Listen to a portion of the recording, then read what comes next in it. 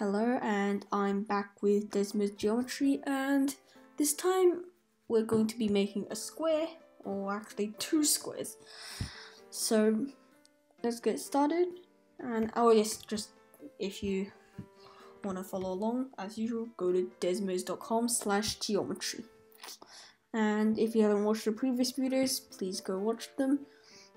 And so now let's get started. 2 points. So 2 circles. We normally do this kind of stuff. Then, 2 segments. We put 2 segments here, and then I'm gonna simply draw a circle here, and then maybe you can already see it. Here we go. That's a square. It's just tilted around. You just need to spin it around, and that looks a bit more like a square. Okay, so that is this. For now, I won't hide it yet because you might notice that this square, the original 2 points, they connect as a diagonal of the square. But what if we want this to be the side of this square?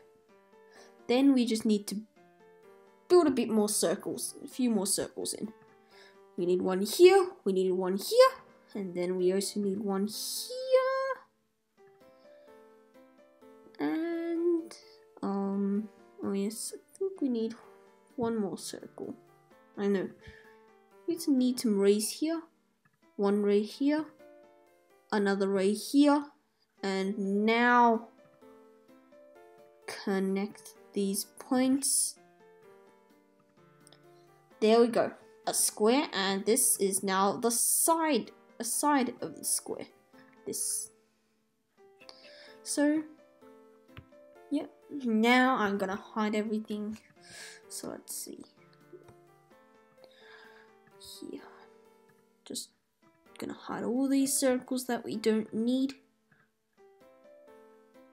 Okay. Hide those first.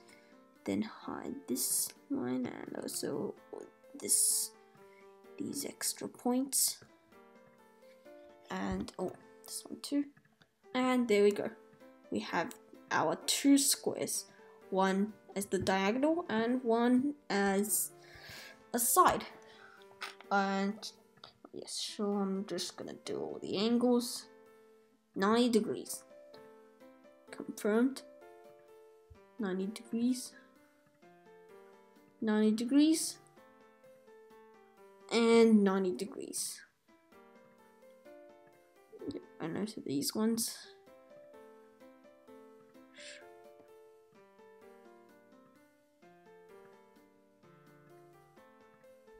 Okay, bunch of 90 degrees there. Oh, there's a lot. And yeah, I was just gonna do this for fun. Let's connect these up. 45 degrees, why not? That is, hang on. I've got an extra point here. I think we'll hide this then. 2. We don't need that. 45 degrees on both of these sides too. And oh yeah, I'll do the side lengths too. Why not? Going to select all of them. Label. Yep, confirmed. And one's approximately square rooted to the time of the other times the other. Yeah, 4 times square root should be approximately 5.66.